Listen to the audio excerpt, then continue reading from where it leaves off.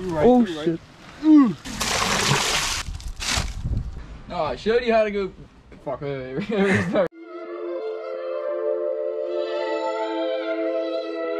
morning, good morning, good morning. We're back, baby.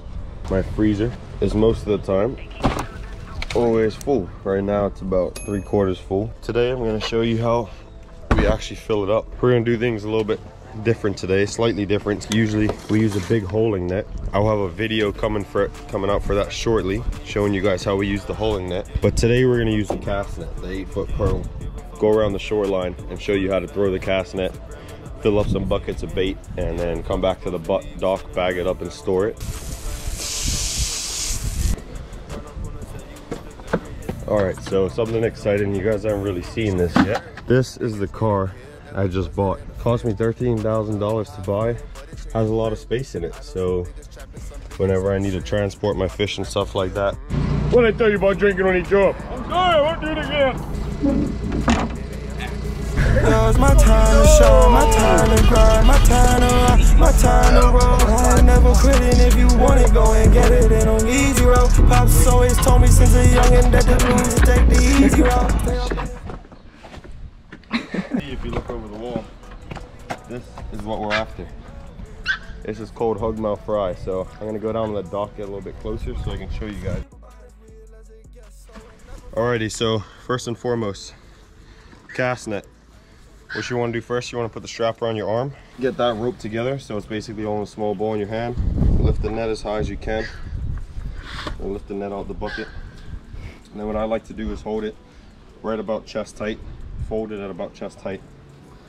So as you can see, now you're looking like this. Everything's nice and neat. Now you're going to go from the bottom, right where your closest part to you. You're going to put this in your mouth.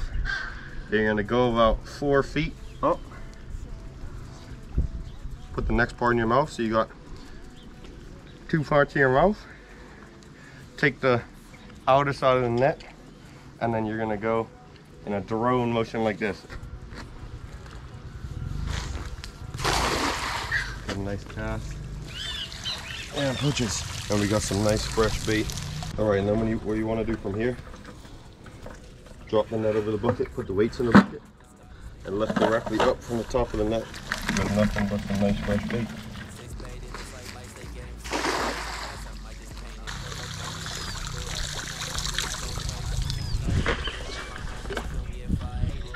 And there we go. Some nice fresh hugmouth fry. Whenever you see anything left, if you're using anybody else's property, please make sure to clean it up. Make sure there's no bait left over.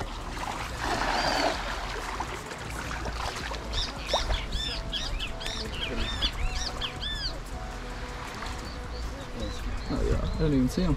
Look at that. This one we got a good bit of pilchards. Look at all the pilchards. Look at the live well. Nice.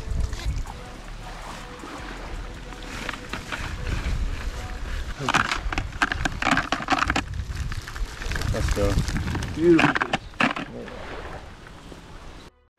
Alrighty, so we got some nice black bait on the tip of the sand out here. Bruce is going to show us how you do it again. 2 in the teeth. Take an arm length away. Opening the net by making like a frisbee motion. Like that. Here we go. Here goes nothing. Okay. That is a nice cast, Brucey. Let's see what you got. Probably best cast of the day.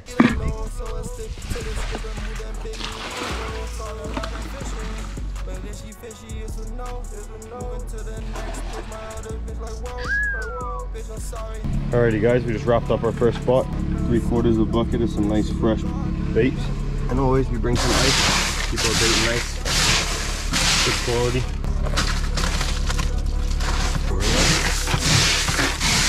Bang. What's going on, Jake? So basically it was tying hook on. As you see, we've been getting bait earlier. Put up to the next spot. And we got some mackerel pull up. I'm gonna try and catch some. Let's go. Hooked up. Yes, sir. We got a screamer. Full flips. Whoa, he's fat. Look at this. Nice little, what we call these mackerel in Bermuda. This is what we call a mackerel. Pretty sure you guys out there call it a bonito, but look how pretty he is. Look how fat he is.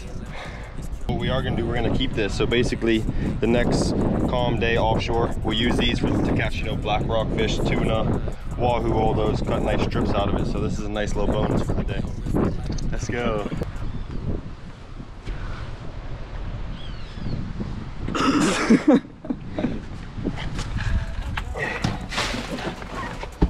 That's more like it. All right, ladies and gents, we're back at the crib. And Brucey is messing with our pets, and he can't catch one. Alrighty, let's show you this process real quick. Let's get this done. The easiest way we find to do it is you got your basket here full of holes, a little bit beat up, don't worry about that. Get your buckets of bait out of the cooler, but it's full of ice. Now this is good for the preservation of the bait, but when you're bagging it up, this is something you don't want. You don't want to put your bait in bags with all of this ice. It's going to bring the quality way down once the bait's frozen, because water in the bags is not good. It takes a lot longer to freeze. So what Brucey's doing now is just getting some fresh salt water. Fresh salt water. Pour the salt water straight over the bait, just like that. And as you can see, that melts a good bit of the ice, cleans the bait out. And we're going to probably do this 3 or 4 times. And as you can see, each time, less and less ice, the bait gets nice and clean. Get your ice scooper, and so your dad doesn't kill you or my dad doesn't kill me, put a plastic bag over it, and that way once you're done, you just take the plastic bag off and everything's nice and clean. About 1 scoopful in the bag, bang, that's 1 bag done. So I'm going to do here in the sun, bag on the table, come up here, press down, get all the air out, and then come up the bag, spin the bag, twist about 10 times. Now you got this. Tie it at the very top, and now what you're going to do, spread the fry out in the bag as much as possible, and that's why you tie it at the top, and this way it freezes easier. Pretty. She said, might just pull up, I'm gonna put that fountain on you. Bang. And that is a wrap, ladies and gentlemen. We ended up with about 20 bags of bait, nice and tied up, and product. If you guys enjoyed the video, like and subscribe as usual. And have a great day. Go catch yourself some bait. My time to roll, I ain't never quitting. If you want it, go and get it. Ain't no easy road. Pops always told me since a youngin' that the loser